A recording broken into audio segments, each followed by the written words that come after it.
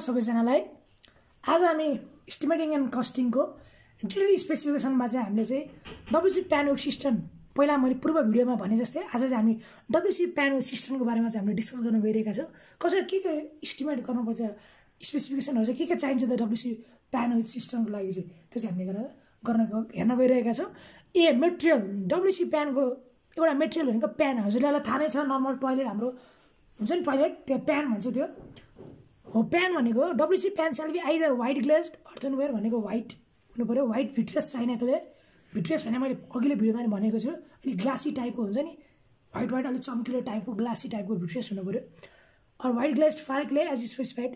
The PAN sale be Orissa pattern size 57 centimetre और 43 centimetre length design and approve by the engineer in charge. हाम्रो प्यानको size चाहिँ हाम्रो 57 centimetre और 43 centimetre in length भनेको हाम्रो प्यानको लेन्थ चाहिँ 57 सेन्टिमिटर और 43 सेन्टिमिटर लेन्थ चाहिँ हुनु पर्यो।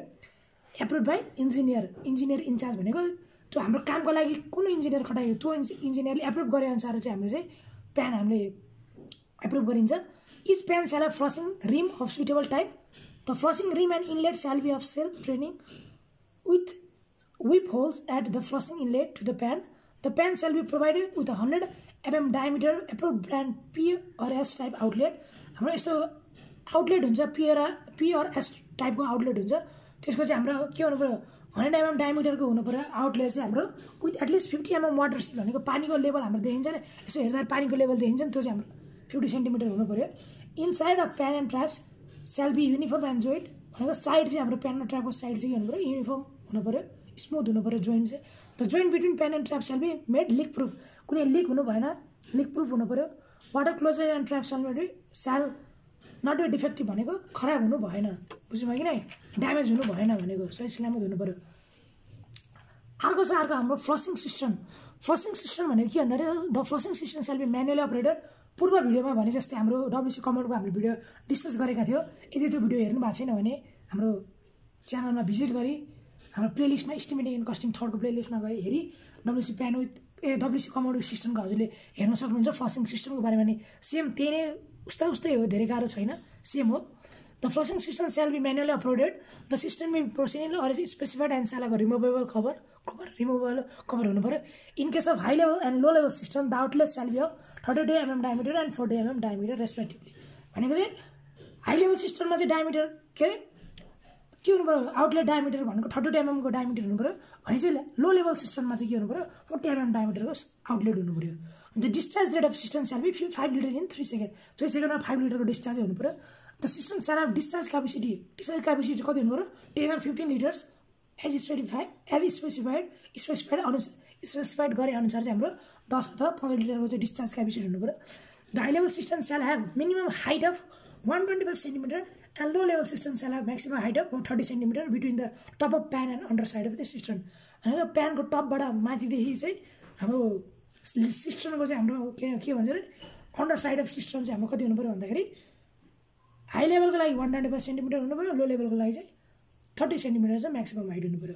All working path sole be design to अपरेट efficiently भनेको के रुकावट नदिएर राम्रोसी काम गर्ने हुनु पर्यो। System sale be of mosquito proof हुनु पर्यो। The साइफनिङ action by operating liver bond not sale बे सेल्फ साइफन अर लिक भनेको आफै फ्लसिङ टाइपको हुनु भएन भन्न खोजेको, यो लिक हुनु भएन। अब फिक्सिङ गर्नु पर्यो। अब फिक्सिङ अफ प्यान भनेको प्यान हुन्छ नि त्यो टोयलेट हाम्रो प्यान, त्यसलाई चाहिँ अब कसरी फिक्स गर्ने त भन्दाखेरि the डब्ल्युसी PAN sale be सङ्क or raised from the floor. भनेको कि हाम्रो फ्लोर लेभल हुन्छ त्यससँगै हाम्रो प्यानको टप र हाम्रो फ्लोर लेभल एउटै गराइन्छ, बुझ्नुभयो कि त प्यानको लेभल चाहिँ फ्लोरको लेभलभन्दा यति माथि गराइन्छ, त्यसरी हाम्रो फिक्स्ड गरिन्छ जमिनमा। And embedded in a cushion required thickness of cement concrete of 1:5:10 as per drawing side 1:5:10 हो as per drawing and side instruction अनुसार चाहिँ त्यसरी गर्नु पर्यो। भनेको त हाम्रो हुन्छ नि त्यो माथि, अब हाम्रो त फ्लोरभन्दा माथि आयो भने केही थिकनेसको चाहिँ राख्नुपर्ने हुन्छ। With cement and motor 1:5:10 as per drawing and side instruction. The joint between the PAN and ट्र्याप्स will be made leak proof हुनु पर्यो है। ट्र्याप भनेको थाहा छ नि, पियर एस ट्र्याप हामीले भनेको थियो नि, त्यो ट्र्यापको चाहिँ हाम्रो के हुनु पर्यो, लिक प्रुफ हुनु पर्यो। जोइन्ट चाहिँ तल जब हाम्रो त मुनि हुन्छ नि त त्यो ट्र्याप त हो, चाहिँ हाम्रो के हुनु पर्यो, लिक प्रुफ हुनु पर्यो।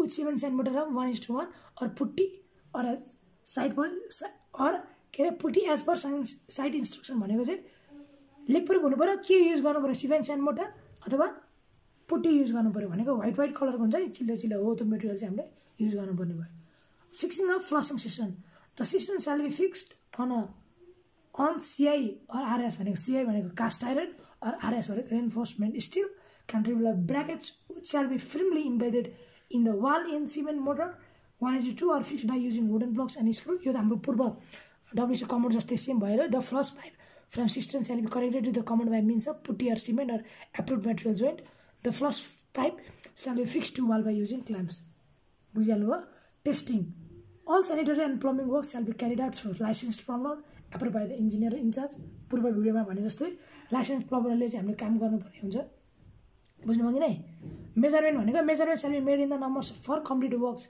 एज डिस्क्राइब अबाउट हामी चाहिँ अब रेट चाहिँ के रेट इन्क्लुडिङ अल मेटेरियल्स के मेटेरियल्स युज गर्यो प्लम्बर्सहरू युज गर्यो हायर गर्यो लाइसेन्स प्लम्बर लेबर्सहरू युज गर्यो हो कि नै त्यो अनुसार चाहिँ हामीले मेजरमेन्ट गरिन्छ यो भिडियो पनि हाम्रो WC प्यान विथ कमोड पनि sorry WC PAN with flossing system पनि यहीँ अन्त्य हुन्छ भिडियो मन परेमा लाइक गरिदिनु होला यदि प्रशान्त माझी च्यानलमा हजुर नयाँ हुनुहुन्छ भने च्यानललाई सब्सक्राइब गरे अल नोटिफिकेसनमा सेट गरे हाम्रो भिडियोको नोटिफिकेसन हजुरले पाउन सक्नुहुन्छ यो हाम्रो WC PAN with flossing system चाहिँ यहीँ सकिन्छ हस्त धन्यवाद good by Subscribe Prashant YT